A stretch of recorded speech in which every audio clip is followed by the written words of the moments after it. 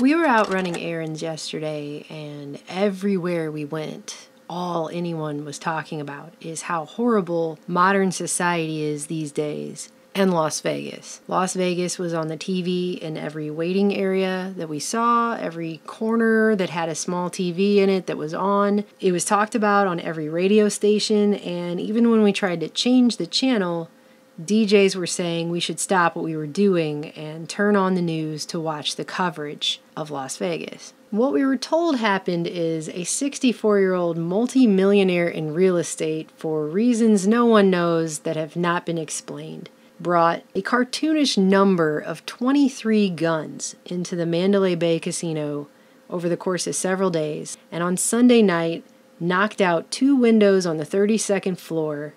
And despite being in a casino, which is a building with its own mini fusion center, in Las Vegas, which is the American equivalent of London in how many CCTV cameras it has, this man was somehow able to shoot down at a crowd of thousands of people attending a country music festival for over an hour, and no one was able to get into the room to stop him for 72 minutes. This is the same exact casino, by the way, that if the power even goes out, like it did for 40 minutes one day last year, security was able to put the entire place on full lockdown quickly within moments. And all day long, every news outlet, every channel, everything just repeated the same gory details over and over about the terror, the screaming, the running, and the blood, the blood, the blood. I must have heard that a brainwashing level number of times, which, if we're to believe that nearly 60 people died and over 500 were hurt, is really dehumanizing to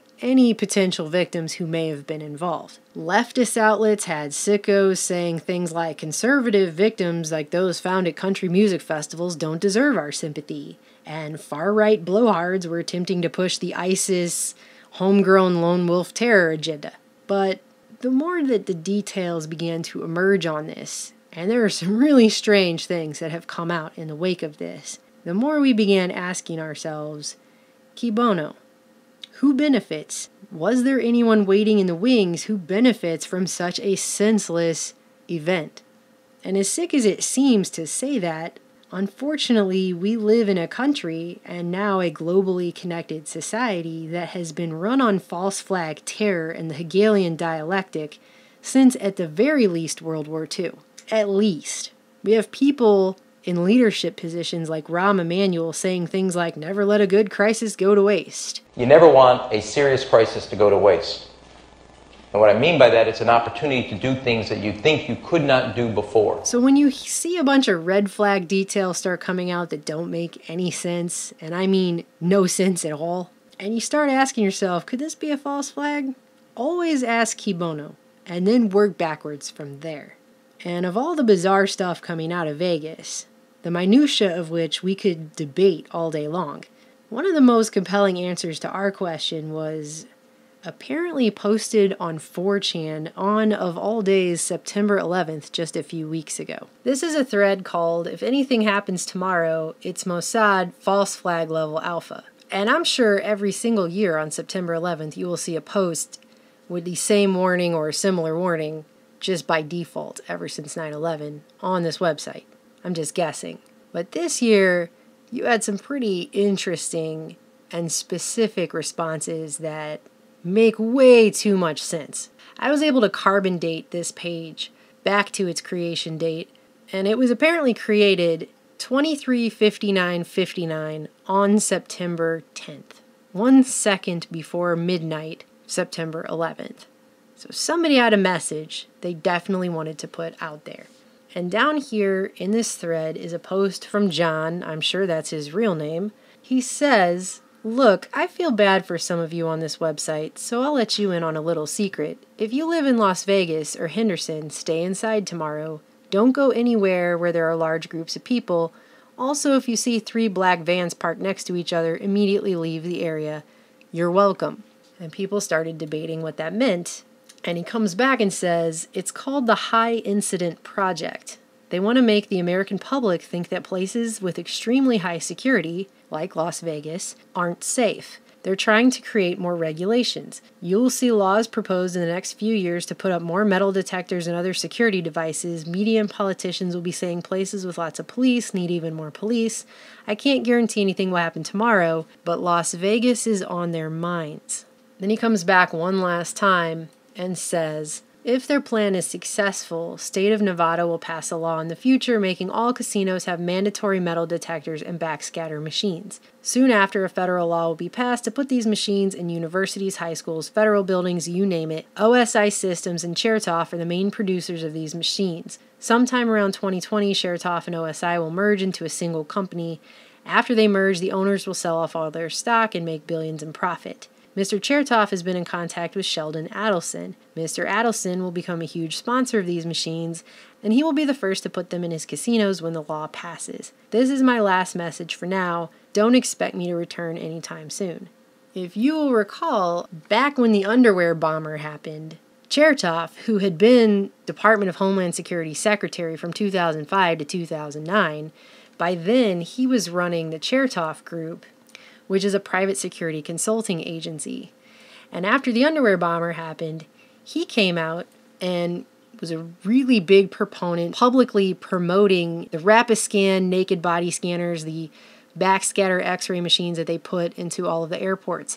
He was pushing all of that, and then it came out that one of his main clients was OSI. OSI owns Rapiscan, the maker of the machines. OSI, by the way, being run by Deepak Chopra, not Oprah's Chopra, another guy with the same name, who is considered a quote-unquote significant donor to the Democratic Party to the point that he was able to accompany President Obama on a trip to India in 2010 to promote trade between India and the U.S. That's the level that guy is. So you have a lot of big players involved in OSI, Rapiscan, and of course the Chertoff Group. On top of that, James Murin, the CEO of MGM International, which owns the Mandalay Bay Casino, also just so happens to be a sitting member of the Department of Homeland Security's National Infrastructure Advisory Council. And he actually sits on a group called the Critical Infrastructure Security and Resilience Research and Development Working Group, and they write reports like this one, where they talk about things that they can do to help get legislation passed and regulations to put in security technology infrastructure, such as, X-ray backscatter machines, into places, how to make that affordable for shareholders, which would be the people who own casinos who would have to buy and purchase these machines, and also they consider things like public acceptance of such technologies. That's the kind of stuff they talk about in their meetings as a member of the Homeland Security National Infrastructure Advisory Council. Just so happens to be the same guy who is the CEO of the company that owns the hotel where this happened. So all this was predicted, and it's eerie, and what makes sense about it is the president has these people as his peers. He's got a tower over there on Vegas Strip. He's met with these people publicly and privately. He knows all these casino owners.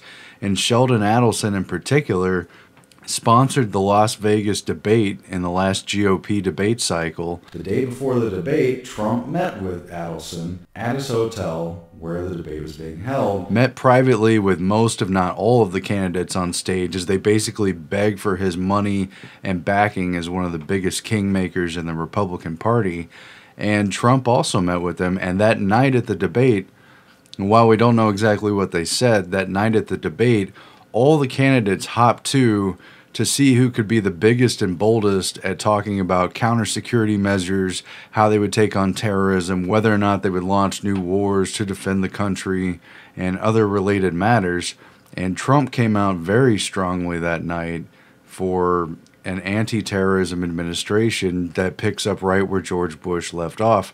And you've got Sheldon Adelson quietly, with his cloaked hands, glad that they took this script. So the fact that you're now seeing a possible false flag incident and new security measures starting on the Las Vegas Strip pretty much echoes what happened in the debate and the connections that are there.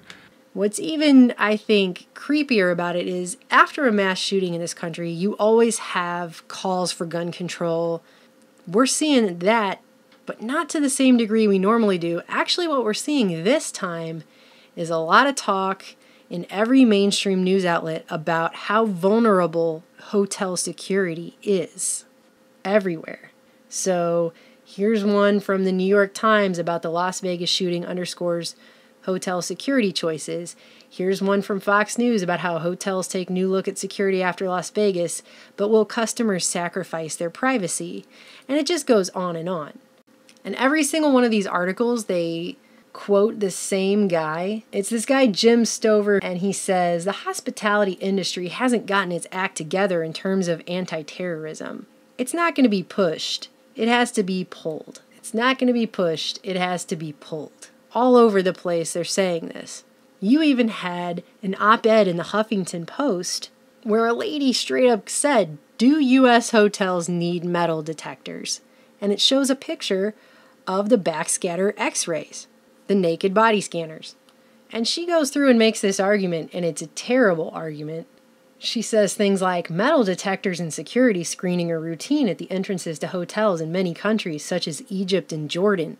Yes, because we need to start setting our sights on making America more like the Middle East, right? But it only takes 30 seconds longer than walking through a revolving door. And we all adjusted to the security screenings at U.S. airports, although we may grumble from time to time if the lines are long and we're racing to catch a plane. But TSA security screenings have become part of the experience of flying in the U.S., so we might as well accept this too. That's what she's saying. Perhaps it's time to make it safer to stay at a hotel in the U.S. by installing metal detectors and x-ray machines in hotel lobbies. But you know, just like with the airports, it's not going to stop there. In fact, the controversy over backscatter machines went up a notch when people started questioning the health and safety of such machines, and they ended up having to take a bunch of them out of the airports. And those machines are just sitting around waiting for someone to use them. So why not get all the hotels and casinos on board to stick them right in? And what do you know? But just the very next day, they're now reporting in Bloomberg that guests at the Wynn are being scanned in a glimpse of Las Vegas's future. That is how fast this has already begun. Because, again, the guy brought a cartoonish number of guns, supposedly 23 guns, into his room. More guns than he would possibly need. It's just over the top. The whole thing is over the top. And this is going to be the solution. Less freedom. Do you want to know how blatantly, transparently obvious this agenda is?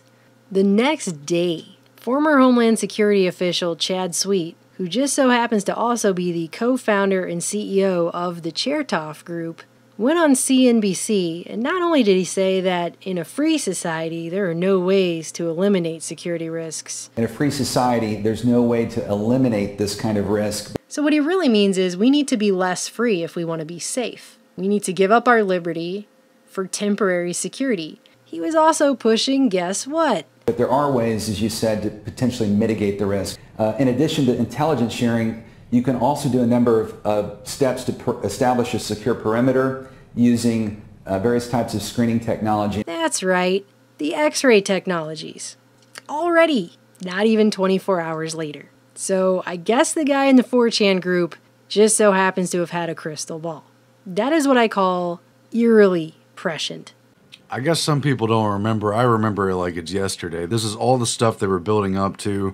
They were telling us Homeland Security was going to be pre-screening passengers, every train, every plane, and eventually every car as well.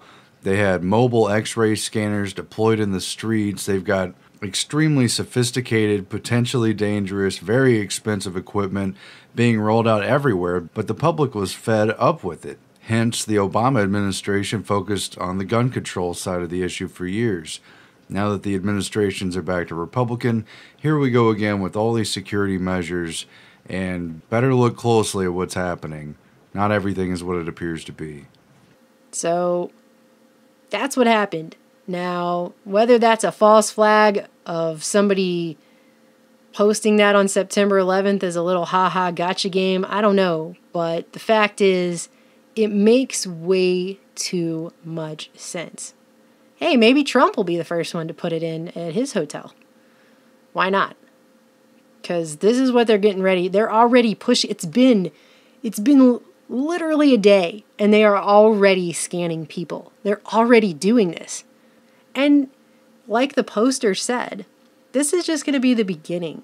Because to get us to the fully automated Minority Report level of society that we're supposed to be living in the future, there's going to have to be backscatter machines and all kinds of technology everywhere. That's the only way to get us there. But they know that they can't just institute it and put it in. They have to socially engineer everybody to accept it. And one way they can do that is false flag terror. That is how they get people to accept more and more intrusion and encroachment on their privacy and on their person. And that is why every time one of these events happens, you have to ask, who stands to benefit? And there are some people in some very high places who stand to make an awful lot of money off of taking away a little bit more of our freedom. Meanwhile, these machines have been debunked already. There are people that have done videos all over YouTube. They can sneak all kinds of things past these machines. I don't know about you, but I don't want to live in a society where I have to be X-rayed every time I want to go into the grocery store and get broccoli. Every time I leave my house, everywhere I go. That's not freedom. That's not even humane. But that's the reality they're trying to push here. Where are they going to stop once they start doing this? Where does it end?